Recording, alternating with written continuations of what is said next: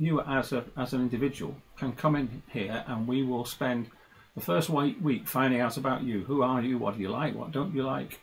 All sorts of things about you, so that we can then start to help you to learn the things that would make you be able to lead a good life.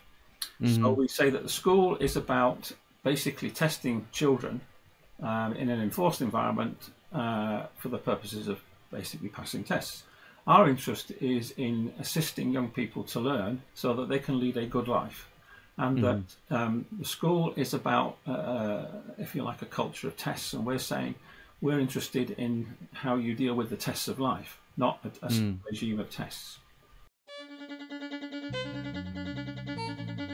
This is the Agentic Schools Podcast, where you will learn about schools from around the world where children's agency to make decisions about their learning and living is more important than their academic skills.